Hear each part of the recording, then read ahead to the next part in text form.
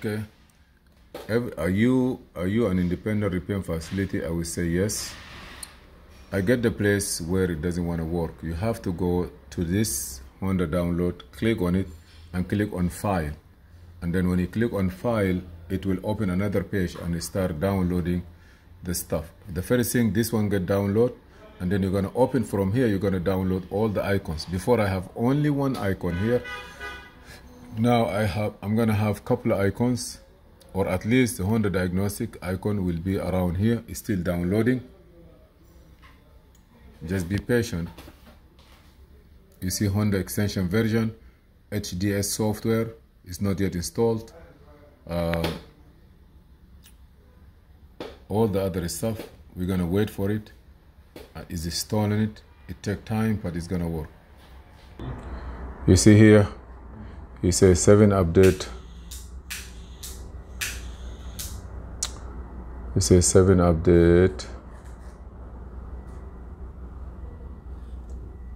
See here. So now I'm gonna say okay.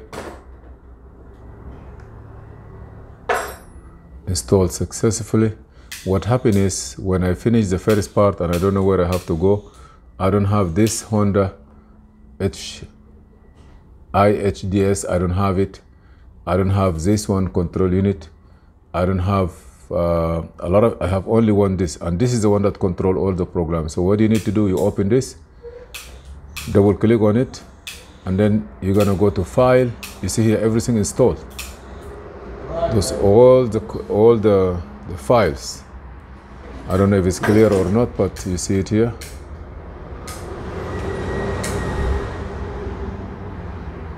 I don't know what happened to my video. Let me clean it. You see now here, you just come to the file,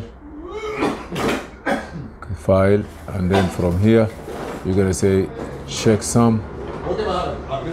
Okay, no problem, check some, and then it will check everything. Check for update if everything is okay. Honda is up to date, you see? You say everything is up to date. It's not clear, but this is how you do it. I'm gonna say okay, and then close this one, and then we click Honda. Get your USB, put which one you want. Pass through, GNA, SPX, VI2, anything that you have.